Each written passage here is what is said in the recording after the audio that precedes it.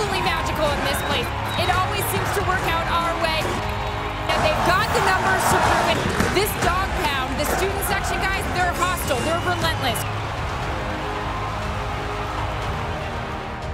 What's up, Saluki Nation? Welcome to In The Dawg Pound with Coach Mullins. We got Marcus Domask here. Marcus, what's going on? What's up, Coach? I want to start with the Milwaukee Bucks. Oh, they're the best They beat team the in the Heat. league. They beat the Heat. And then you tweeted, "We want the Nets." And we did. We wanted And they them. were down 0-2 when they were healthy. And you were still confident. Oh, yeah, I was confident. I was very confident. I'll never switch And then up. once KD made that shot, and luckily his foot was on the three-point line, were you still confident heading into overtime? Because guys on the team mentioned to me that you and Dalton Banks were not confident anymore. I mean, obviously, I'd rather have missed the shot and win the game. Correct. It was a roller coaster of emotions, and I didn't know if I could make it another 5 minutes. And then you went to the national media and tweeted at the coaching staff and the players that people owe you apologies, Yes. even though you lost confidence in them. And just so everybody knows, I have not received many apologies, and I think I deserve more. But Interesting. So you're picking them to win the finals? oh yeah, sweep. Sweep? Yeah. Okay. Well, it's been 2 years since you've been in the program already. I remember going to your family's house, eating pizza with you guys on the dining room table, having you to the official visit down here for the weekend. And, you know, one thing that stuck out about you for me was, you know, that you wanted to be somewhere where the program was important to the community, and the community was connected to this program, you know, and obviously with your parents, you know, they wanted to make sure that you were surrounded by great people, you know. Was there anything through that process that really stuck out or made a difference to you, you know, why you came here in the first place? I mean, yeah, like you said, with the community aspect, I mean, one of my like check marks for school was to play in front of crowds. And obviously, COVID year we couldn't, but my freshman year, the first year, you saw the crowds, like the Missouri State game, the Bradley game. Like we had a lot of people out, and it was a great time. So that was definitely one of the biggest check marks I think that SIU had for me. Yeah. Obviously, getting to know your parents, Patty and Dan. I mean, you are who you are because of your parents, and I know how close of a relationship you and your whole family members are with each other. And you know, you have 2 sisters and a brother, right? You got Morgan, Mason, Maya. You're the youngest of 4. Yep. So, for me, do you ever lose confidence knowing that you're, in terms of active college basketball players, you're the second best in your family? Now we're just lying. My average is almost a double-double. She's a better rebounder than you. Okay. She rebounds more than me. If we went to your whole family with Mason and Dan, you could be like the 3rd or 4th best player in your family. Is that true? No, that's not true. That's not true. Well, this is called In The Dawg Pound, and you know, in terms of, you know, that first year, like you mentioned, you know, the atmosphere that we had in here in the arena in the Banterra Center, you're one of the few guys that has actually been in the Dawg Pound because of that shot against Missouri State. Yeah. You know, in terms of, you know, obviously we ran that play every single day in all of our shoot-arounds and stuff like that. When you caught the ball and you released it, did you think it was going in? Yeah. Were your eyes open? I don't think so. But you thought it was still going in? Yeah. Well, at first I just tried to because I kind of jumped into him a little bit, try to get a foul because I'm going to hit my free throws. Yeah. But they didn't call the foul, so I just let it go. And it was online, and I kind of backed up because like, I thought it was going in, and it did. I don't know how I hit it because it didn't feel good off the release, but when it was online, I said, oh, yeah, that's got a chance. And when you turned and you looked at, you know, the whole side of the arena going crazy and then into the student section in the Dawg Pound, what was that like? That was nuts. Ronnie grabbed me, and I thought I was going to fall, so I was really just focusing on not falling because I didn't want to get trampled. But then eventually, when I got my eyes open and I looked up and everybody started surrounding me and stuff like that, that was special, that's for sure. Yeah.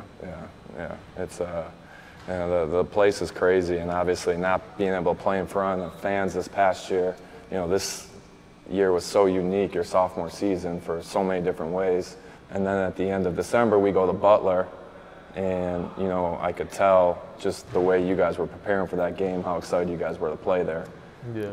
what, you know, in terms of your guys' mindset throughout that game, and then, you know, after in the locker room, what was that experience like to win at Butler and break, you know, their nation's long home court winning streak? Yeah, that was awesome because, I mean, people just didn't expect that out of us. Yeah. You know, going into a high major, well-established program like Butler, I mean, we're not supposed to win to the outside, but obviously in our locker room, we all believed that we were going to win. So, I mean, that was a special moment that I think we'll always all remember. Yeah.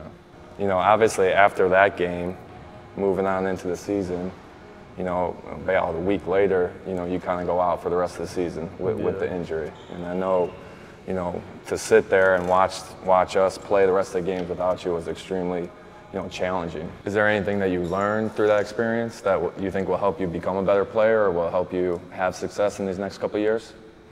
I mean, it's kind of cliche, but just not taking stuff for granted. Yeah. Because I never really had a major injury like that before. I never missed a game all of high school, all of freshman year. So I just went out every day and hooped because it's what I did. But when I couldn't do that, like, I realized how much I actually like to play and like to compete and stuff. So, I mean, I just try to remind myself every morning about like what it felt like in my lowest time during my injury. Yeah. So every day I go out, I compete because it's just something I couldn't do for the longest. You know, obviously I had a stress fracture my junior and senior year, and I missed the second half of my senior year. And, you know, I remember, you know, you had a moment at Loyola that was really tough for you. And for me, you know, I had that same moment when we were playing Creighton my senior year, you know, and we always met the night before the game as a team.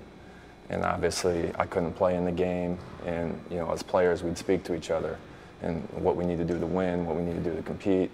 And that was the moment for me, you know, not being able to play against Creighton my senior year, where I kind of broke down because of how much I wanted to be out there to help my team. Mm-hmm. You know, and I could tell when we were at Loyola playing against a top 25 team in the country on CBS, on ESPN, you were going through that same phase mentally, and it was because of how bad you wanted to be there for your teammates. Yeah. You know, and that's something for me as a player that I'll never forget, just how much, not so much you personally succeeding, but helping your team succeed means to, you know, someone like yourself, you know. And I know how frustrating this past year was, but you know, obviously you've done an incredible job the last couple months to get back in shape, and, you know, your best basketball is still ahead of you, you know. The Loyola game, like, that was tough for me to miss out, and just because those are big games as a player you obviously want to compete in, and just missing the whole end of that season was tough. But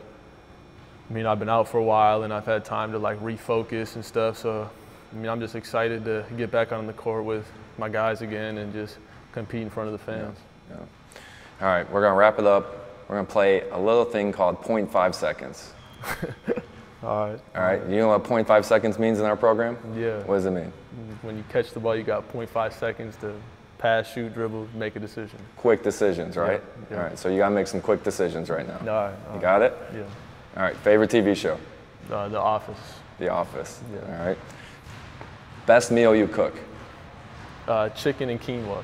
Chicken and quinoa? Yeah. No vegetables? Nah, I'm not a big veggie guy. Okay, all right. Best chef on the team? Me. You?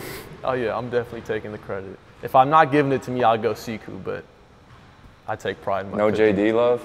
Nah, he thinks he's a chef, but it's just not there yet. He's not there yet? I gotcha. All right. Best player or coach that you've ever played against? Tyrese Halliburton. Let me ask this question one more time. Best player or coach that you've ever played against? It's not you. If that's what you're getting at. Tyrese Halliburton, you're giving it to him. Yeah, he's a good dude too, so I got to give him some love. I got you. Best student section chant? SIU. SIU? Yeah. SIU? Yeah. Best student section in college basketball? Right over there, the Dawg Pound. The Dawg Pound. Yes, all sir. Right. Thanks for coming on, Marcus. Appreciate you.